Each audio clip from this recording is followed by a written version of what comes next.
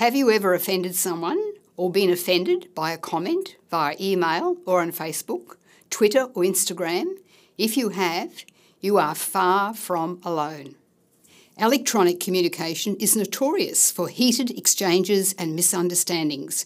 Without access to cues like facial expressions, tone of voice, gesture or physical proximity, it is very easy to misinterpret someone else's words and for the intended message to be received in quite a different way.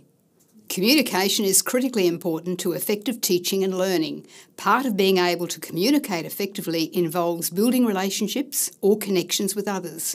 Being aware of others in our environment involves learning to understand others and empathise with them, ask questions, seek help and problem solve together. This module explores a number of communication techniques that could support deep learning.